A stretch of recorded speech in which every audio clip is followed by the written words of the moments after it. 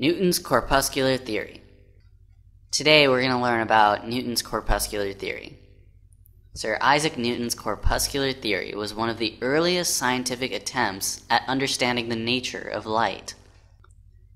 Even though it was originally set forward by Pierre Gassendi, it was Newton who had later developed and proposed the corpuscular theory of light way back in the 17th century.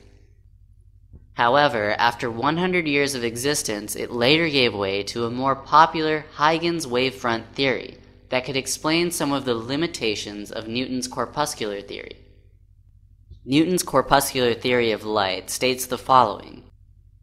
Light consists of corpuscles, which are a stream of discrete, tiny, light, and perfectly elastic particles. Every luminous source, like the sun, a lamp, or a candle, emits these corpuscles. These corpuscles travel in straight lines in all possible directions. The rate at which these corpuscles travel may differ depending on the medium in which they disperse. The vision of human beings is a consequence of these corpuscles falling on the retina of the eyes. Various colors of light are due to the difference in sizes of these corpuscles. These corpuscles could perfectly explain the concepts of reflection and refraction of light. The reflection of light, which consisted of corpuscles, is just like the reflection of a perfectly elastic ball. Consider the case of a perfectly elastic ball that hits the wall, which is a rigid plane. When this ball hits the wall normally, it bounces back and travels along the same path that it takes during the throw. However, when this ball is thrown at an angle to the wall, it bounces back and away from the wall at an equal angle with respect to the normal.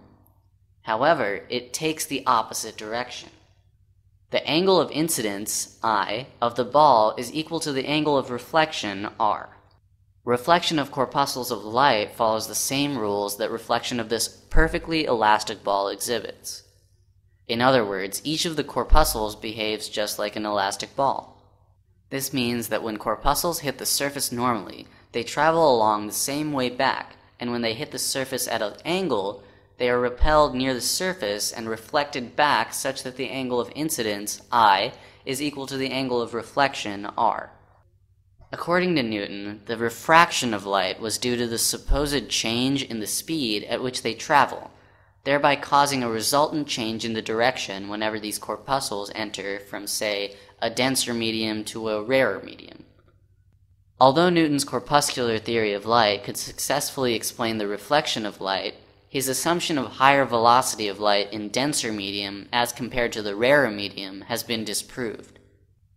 He was also unable to validate his supposition that various colors of light are due to the difference in sizes of these corpuscles. For these reasons, the hypothesis was rendered baseless. The biggest limitation of Newton's corpuscular theory of light was that it could not illuminate the phenomena of interference, diffraction, and polarization of light. This is why the theory was later abandoned in favor of Huygens' wave theory of light, which proved that the light travels in the form of waves.